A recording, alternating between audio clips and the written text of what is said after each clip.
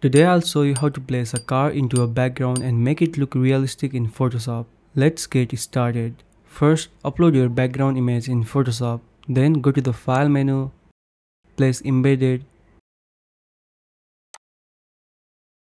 select your car image and click Place. Adjust the size to fit. Now we need to remove the car's background. There are different ways to do this. You can use any selection tools like Object Selection Tool or Select Subject.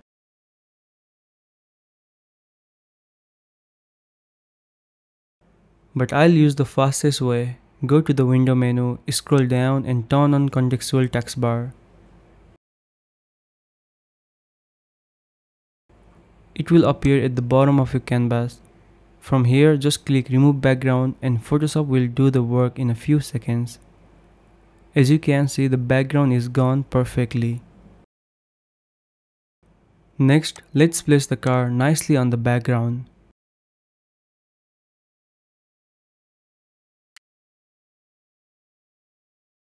To make it blend better, select the car layer and click Harmonize. Photoshop will match the colors and lighting automatically.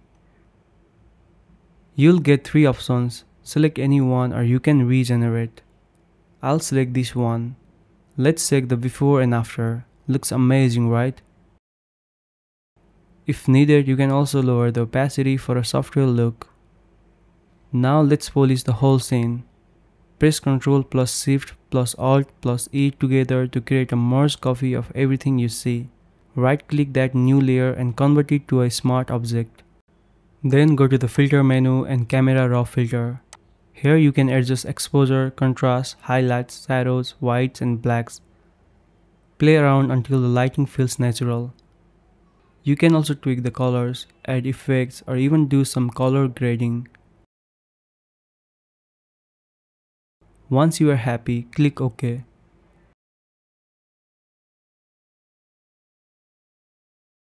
Now look at this, before and after, such a big difference. The car looks like it truly belongs in the scene.